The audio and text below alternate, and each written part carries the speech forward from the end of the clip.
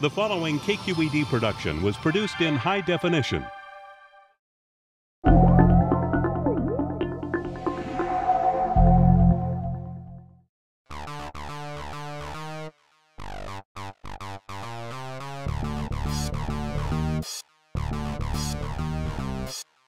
This is what happens when you mix imagination with science fiction, and then add water.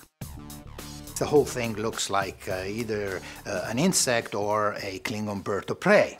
It's called Proteus, and it's the first of a new class of ocean-going boats called Wave Adaptive Modular Vessels, or WAMV. Invented by Bay Area engineer Ugo Conti, Proteus doesn't cut through the waves. It skims across the ocean, the way a water skier zips over a pond. It goes in such an elegant way. You're suspended on the water, and you see this water passing by. This kind of contact, this gentleness of being at sea, it's something very satisfactory. I think I enjoy that a lot. Originally a design engineer for defense contractor Raytheon, Conti quit his job in the 1970s as a UC Berkeley researcher and spent 3 years sailing around the world with his wife and young son. During that voyage, like many sailors, Conti suffered from seasickness. As you do that, you see that the spring that moves. But unlike the average sailor, he felt compelled to find a solution. Because, I get a little seasick and so on, so I suffer at sea. And there must be a better way. I want to fix that. If I have a problem, I tend to solve it with my engineering capabilities. I was born an engineer. And so, and I have to work with my hands, most important.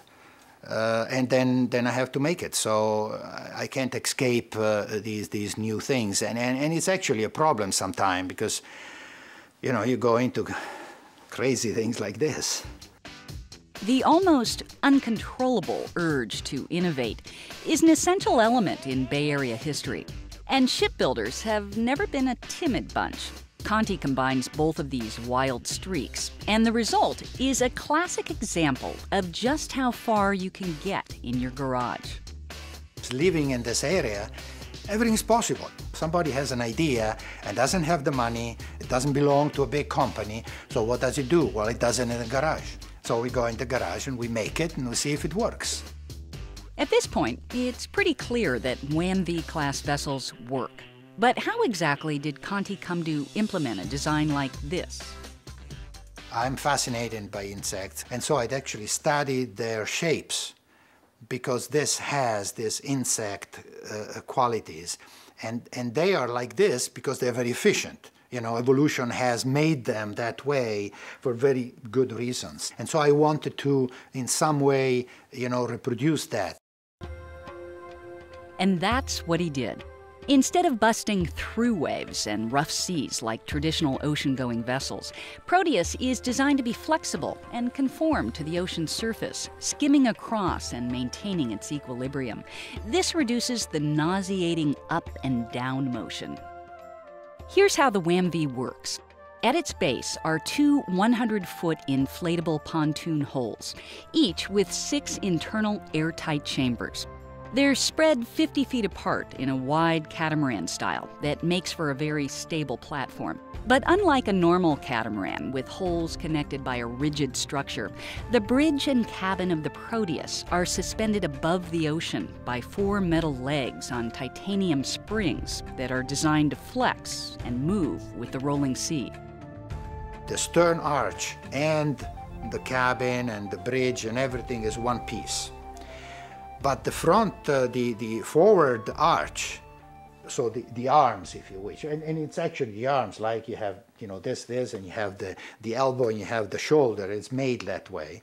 That thing can go like this, okay? So there's a ball joint, and it can go also like this. So it can twist around and adapt to the motion of the hulls. The hull of a normal boat this size would sit more than 6 feet deep in the water. But the WAMV's pontoons have a draft of only 8 to 16 inches. That cuts down on drag and increases the boat's maneuverability, speed, and fuel efficiency. This is an ocean crossing boat, yes. It can go between 2,000 and 5,000 miles, so it can actually go quite some ways.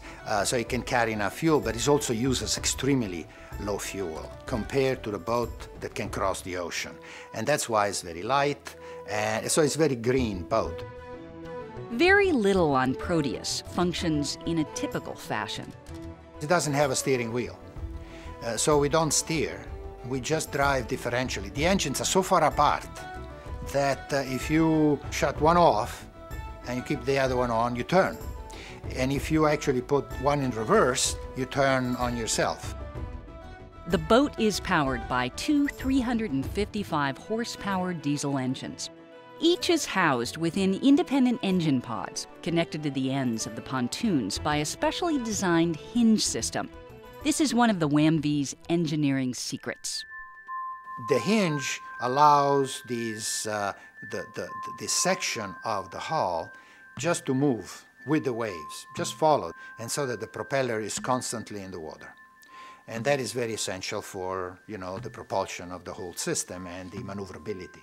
One of the problems with the catamarans, when they hit a wave, as the wave passes under, the propellers come out of the water. This is a problem that was explained to me by a Coast Guard officer. So they cannot maneuver at that point, and they are just basically in the hands of the waves. Proteus, on the other hand, is nimble and can ride the waves hugging flat to the surface while both engines stay fully engaged. With 2,000 gallons of fuel, it can travel 5,000 miles. That makes the experimental craft potentially useful for marine research, rescues, and military applications. You can put a diver's boat, you can put a biological lab on it, or a chemical lab, or a electronic lab for instrumentation. And every time you change it, you don't have to change the whole ship, but you just change the module. And the fact that you can actually drop things down, it's quite advantageous for a lot of uses. Also for search and rescue. You can drive over a person and pick it up from there. The person doesn't hit anything. It's not like a regular boat where in a seaway it's going to be dangerous from that point of view, but you just pick them up. So there's a lot of interest for that kind of application. Although they have yet to buy one, the U.S. Navy is currently testing the Proteus, and the Office of National Marine Sanctuaries has shown interest in it as a research platform. But Conti and his team aren't waiting around. They've already started refining the next generation of WAM-V vessels. And it's probably safe to say they won't be going by the book. I work with my emotions and not particularly with my rationality. I do not read instruction manuals, which is sometimes a bad thing, but I don't. I hate it. I throw it away. I don't have it. I don't know how to work my watch. It does things, and I don't know how to fix it because I threw away the little manual.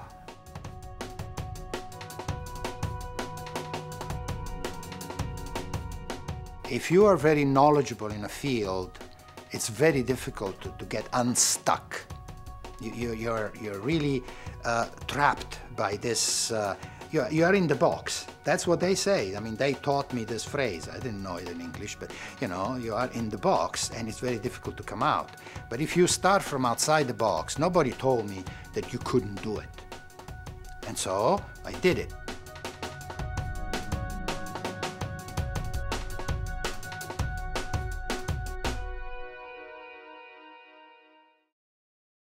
Sign up for our video podcast, discover more, email and donate at kqed.org/quest.